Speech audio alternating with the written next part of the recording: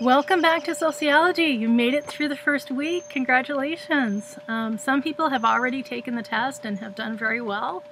I made the first test short because of the issue of people adding the course late. The next tests will all have 30 questions rather than 15. And so, but the points will be the same. It's all 15 points. It just becomes 30 questions now that everybody's enrolled and up with everything. Okay, in this lecture, I'm going to give you a quick summary of Chapter 4, which is about two things, one on the macro side and one on the micro side. And you will be really prepared for this by your reading on theory. And it'll help if you go back and look at those theory lectures if you start to feel kind of like, what's going on in this chapter? Because that's your background, that's your building block. Okay, so on the macro side, we've got social structure.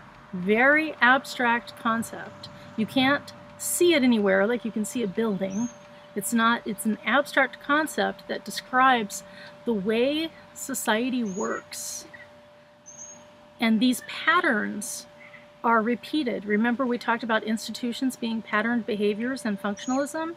Like your high school is still there, even functioning the same way that it was, even though you're not there anymore. It has a life of its own. That's what social structure is, very similar of a concept, that our actions, the way we do things, our behaviors are patterned by larger social forces, by culture, by norms, by everything that we learned in our socialization. And so social structure is on the macro side, and we'll be looking at that second. Now, the first set of things that I want to look at are more on the micro side, the interpersonal side, and that is some interaction, and we'll talk about dramaturgy and some more advanced concepts in symbolic interactionism. And again, if you start to feel kind of lost in this discussion, go back to that PowerPoint that I put up with symbolic interactionism. Okay, now the lectures aren't a substitute for the book. They're meant to go with the book, so be sure you read the book because there's stuff, and look at the notes and everything, because stuff will be pulled for the tests off of all of that. Okay, so let's start off kind of on the macro. So with status. We're all familiar with status symbols. You know, everybody knows that, you know, a Rolls Royce, you'll have to pardon the kids playing in the background. I hope you can't hear them from the microphone. A Rolls Royce is a status symbol. It shows how much money you have, or you have the profession or the ability or the social background where you inherited enough wealth to be able to drive that around. It's a status symbol. Expensive jewelry is a status symbol. It's meant to communicate something. So you're all familiar with status in that way. But let's look at it in the sociological way. A status is sort of a social position that you occupy. So if you're on a football team, you're either your position, I love hockey. So let me diverge a minute. Your left wing, your center, or your right wing, or you're the coach, or you're the goalie. That also kind of works for soccer, I guess. And all of those are statuses. So being team captain is a status. To go back to football, being a running back is a status. It's a position that you occupy. And statuses can have both positive and negative associations to them, but it's something that you do within a structure. So in football or hockey, the structure is the team. In society, the structure will be the different institutions that you're dealing with. So in your status as a student, you're going to be doing things within the institution of education, within the structure of education. You know what to do. You know, there's a pattern to things that are expected of students. You do the reading, you explore different things that interest you, you do homework, you try to get some fun in with your friends and family, you take tests, learn more, go forward. and graduate. So you know that's the structure. So the structure is very abstract. You can't point to any one thing. The structure is whatever the structure is, whether it's the structure for education, whether it's the structure of a football team or of a kitchen. You can think of kitchens as having social structure. You've got the chef who has a status. He's the chef. He has certain responsibilities attached to that position. You have the sous chef. That's the guy that in a diner you would call him a prep cook. But if you're in a fancy restaurant, you call him a sous chef. It's French. Fun. And he preps the food for the chef. The chef is more like a manager. And then you have the dishwasher and the waiters, waitresses, servers, I guess they're also called. And so restaurant manager, all of those are statuses within the structure of the restaurant. The structure of a restaurant or a set of restaurants you can think of as kitchens. In fact, if you're interested in the sociology of food and symbolic interactionism, there's a great book. I'm sure it's available as an ebook or used on Amazon pretty cheap by Gary Allen Fine called Kitchens. And it's about he wrote a book about the complex social structure that he observed while working in a restaurant kitchen. It's an awesome book. Great piece of sociology. Okay, so back to the subject. So a status is a position that someone occupies. This can be a profession, like a judge, or a teacher, or fast food worker, or an accountant, or whatever. That's a status. So status can be occupation. Status can also be something like mother, brother, sister, neighbor. Those are statuses too. And you can see as you occupy different positions in different social contexts, you're going to change how you behave. For example, a working mother will not act the same towards her children in her role of mother as she will when she is at work with her coworkers. Statuses have roles attached to them. Okay? So the first important term you've got is status. The second important term is a role, which is like a performance that you perform. You play a role. So the role are the expected behaviors for the status. Two separate things. Status, the position, role, what you're supposed to do in that position. The role you play. Two different things. So don't mix them up. Okay, to recap, we've got our status and our role. Well, attached to statuses, we also get prestige. Prestige is not always symmetrical. I'll explain what I mean by that. Prestige statuses can have high or low prestige, which means that people in society may view them as better or worse than whatever standard they have. For example, some people may consider an astronaut to have more prestige than a surgeon. Or, depending on your social location, you may think a great chef has better prestige than an astronaut. So it depends on where you are socially located, what your values are, what's your culture. That's going to play in to the prestige or lack of prestige that gets attached to a status.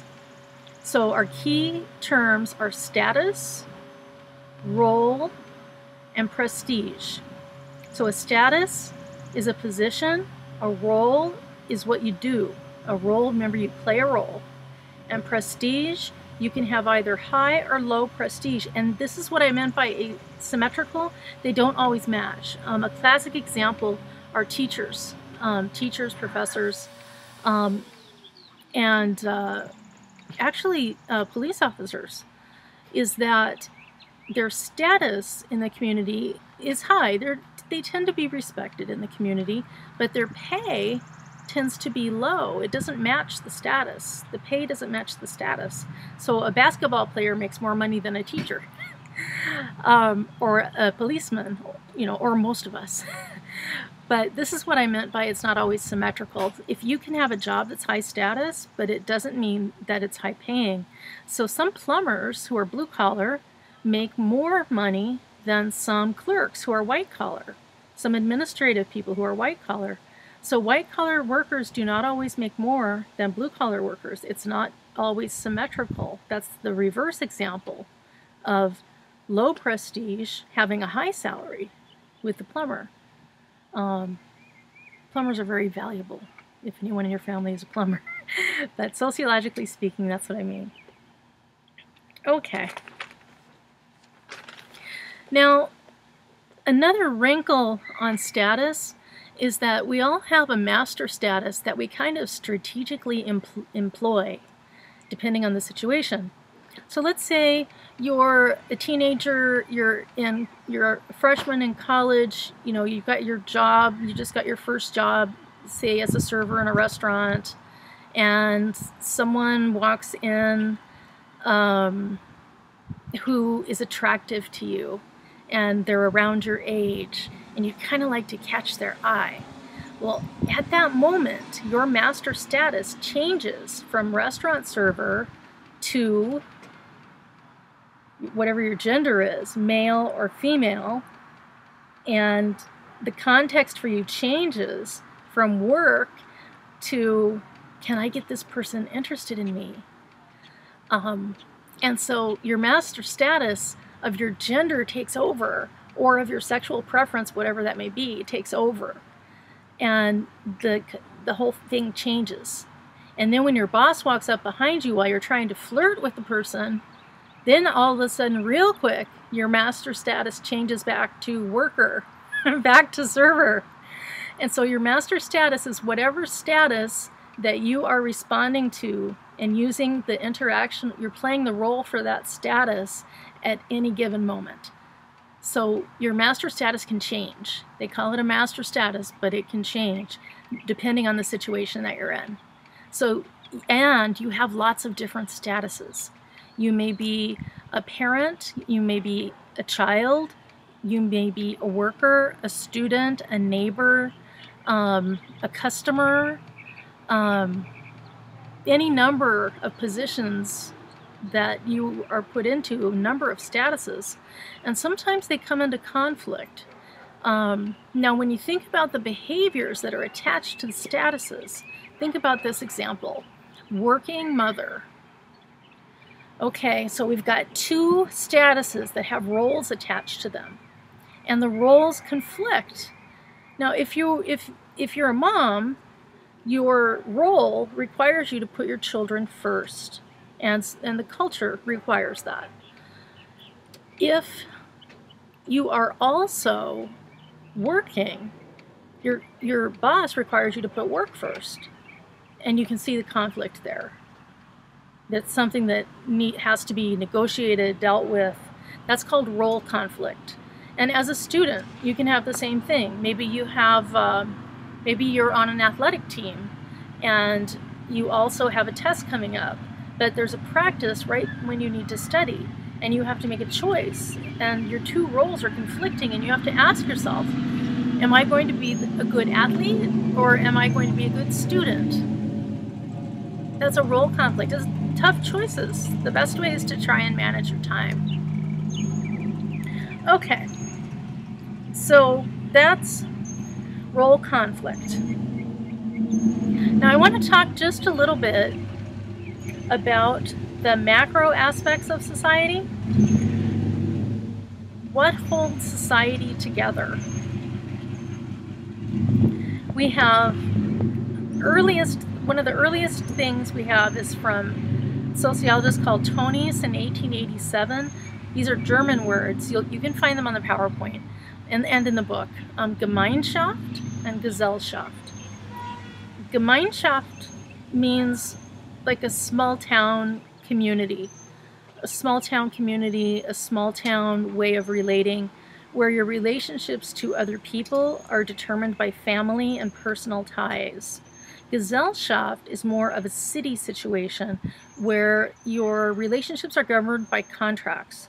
You're a worker, you're a renter, you know, your whole existence has to do with contacts, even though, of course, you'll have personal ties. But in a Gemeinschaft society, that's all you have. In a Gesellschaft society, important aspects of your work have to do with contractual obligations. Someone contracts you as a worker. Whereas work in Gemeinschaft, you work because you're on a family farm, and that's what the family does. They work on the farm. Nobody signed a contract with you. So those are the two different things that hold societies together. Durkheim talked about it as mechanical and organic solidarity, but I'm not holding you responsible for that because it's essentially different words describing the same thing as Gemeinschaft and Gesellschaft, so it would be a repetition. But just know that it's been a theme. You know, remember back to the Industrial Revolution, they were trying to explain why during all of this chaos society was holding together. This is what they came up with: Gemeinschaft and Gesellschaft. Okay. Now, there's kind of a subset of more advanced symbolic interactionism that comes into play with dramaturgy, ethnomethodology, and the social construction of reality. Dramaturgy is Erving Goffman's view of the world, which said that we carry forward this metaphor of roles. Everybody's playing a role. The situation you're in is like a play. You have props to perform your role. And you can look at life, you can analyze it as a drama. What is the role of all of the players? So it's a perspective on looking at individual and small group interactions. If you're a gamer, you would really be into this. The second concept, also in your book, Ethnomethodology, is breaking the norm to find out what the norm is. This is like our example back in week 1, where I said try getting in an elevator and facing the back, which is against the norm. Ethnomethodology is a whole set of that. Kids are playing, sorry. Ethnomethodology is a whole set of techniques that have you break the norms so that you can discover the norms. And if you're in a foreign country, I know a lot of you are, you know, deployed or stationed or living abroad. I'm sure you can share examples of when you discovered what you were doing wrong by doing it wrong and having someone correct you. Well, ethnomethodology takes that and makes it into an entire research method. You do things wrong on purpose. Because society, our own society, can be so invisible to us. We're like fish in water. We don't see what's going on. But so sometimes it's hard to see what the social rules are. They're so subtle, they're so abstract, they're so ingrained. But if you do something wrong, people around you let you know real quick that that was the wrong thing to do. And you experience it when you go into a foreign culture that is foreign to you, but not so much in your own. Well, ethnomethodology is a set of research methods for breaking the norm in order to find out the rules in your own society, to help you see your own society more clearly. Goffman, he was a professor at UCLA, and he worked in the late 50s, early 60s. He was doing having his graduate students do these experiments, and one day he assigned them to go home like everything was normal for dinner with their families, but not use any utensils and offer no explanation as to why they were eating with their fingers. Now, in some cultures, you're supposed to eat in your fingers, but in Los Angeles, you use a fork. So they were supposed to remember what happened, record, and report on it the next day. And it's very interesting, they discovered the ways that people handle a break of the norm. And they discovered that there was a pattern to their reaction. The first pattern was joking. You know, the people would react as if they thought the student was playing a joke by eating with their hands. The second reaction, it took a long time for the family to get to the point of saying, is something wrong with you? Are you okay? It's interesting that that wasn't the first reaction. And so that's an example of a professor giving an assignment in ethnomethodology and having the students go out and discover the pattern of behaviors that emerged when they all came together. They all found out that they experienced pretty much the same thing. That first, their parents and family thought they were joking, and then as time went on, took it more and more seriously. Well, could you have discovered that role really without doing that research? So that's ethnomethodology. A real life example. Okay, now here's the most slippery one. Remember I said sociology is an abstract way of thinking. Well, it is, and the social construction of reality means pretty much what I put in the symbolic interactionism PowerPoints from last week. We construct reality through interaction with others using symbols. And what's real for you, or your interpretation of the situation, is not necessarily what's real for someone else. They may be interpreting it differently. And so we actually construct what we think reality is, what we think is going on, by reacting to one another. You know, what do you think if you see somebody running down the street, running really fast down your street? How do you interpret that? What's your reality? You can leave a comment and tell me how you would interpret that. And then I'll leave comments giving you the end of the story, so to speak. So picture this, you're at your window and you see somebody tearing down the street, running as fast as they can. What's the first thing that you think? Put it in the comments, and then I'll come in after I've given people a chance to do this. I'll come in and give you the end of that story. Okay, so have a great afternoon, and I will see you in week 2.